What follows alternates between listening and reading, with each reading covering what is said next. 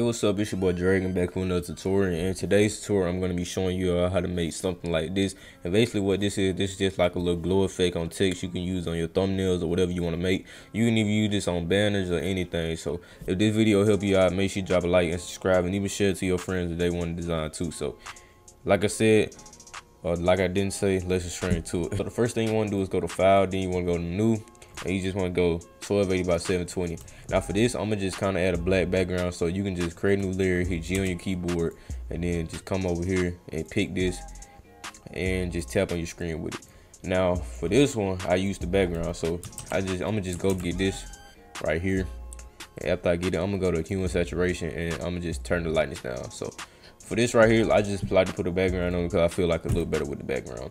But what we're going to be using is this brush tool. So you just hit B on your keyboard to go to it, then you right click and you can go to the brush tool like that, or you can go up here, and this is just me changing my settings right here. So what I do to increase the brush size or lower it, I go like to the right on my keyboard to find my brackets, and I pick the right bracket to make it bigger, and I click the left bracket to make it smaller. And if you don't know what the brackets are, I'm gonna just put something in the description telling what the brackets are or whatever on your keyboard. But if I'm talking too fast, slow the video down.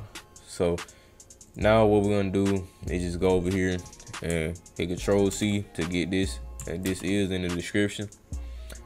But you just want to download this if you don't have these layer styles that you want them. So after, you just make this bigger by clicking on that, and you can just make it bigger like that. And say for instance, if I want to change the name on it, you'll go over here to your T on your keyboard to go to the horizontal type tool, and you can just right click it and pick it if you're on the wrong one. Make sure you're not on vertical one, because that'll literally make you type vertically. So it's right click, horizontal type tool, and I'm gonna just type in the name Dragon. And to get that, I just went across with it, just type it in with them.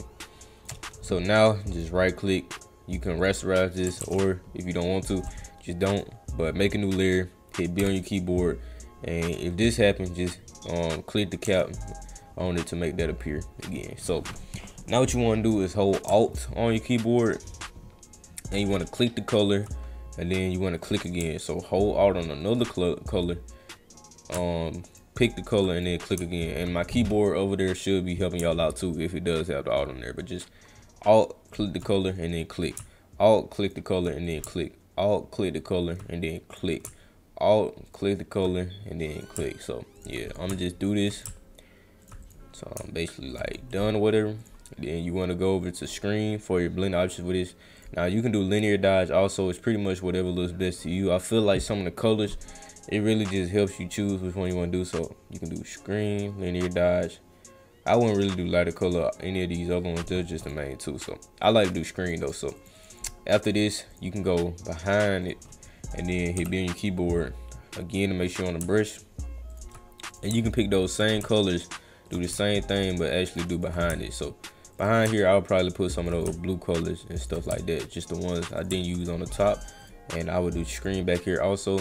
And I only do stuff like this on banners, but that would help the glow too. So I'm just going here, and this time I'm only gonna do 2 examples because I already recorded this. So another good color to do is like this orange yellowish color.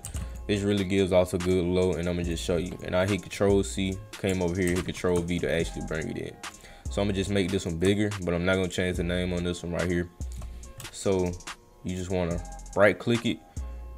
You wanna rasterize your layer style if you want to, and then just create a new layer. And we're gonna do the same thing.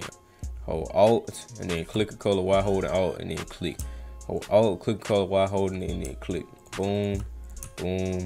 And I'm just doing this. I see how I go up and down, and sometimes you can actually do too much glow, so I try to space it out a little bit, but sometimes it still can mess you up. But as you can see, when you do screen on this, it gives it like a better looking color than maybe the last one.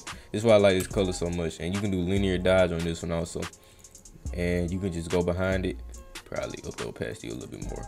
Just go behind it, and you basically can do the same thing. Now I wouldn't really do black because I don't think that color gives off the glow, but if you're gonna do the behind one, just try to pick like different colors and put it on screen again, and you can just lower the opacity.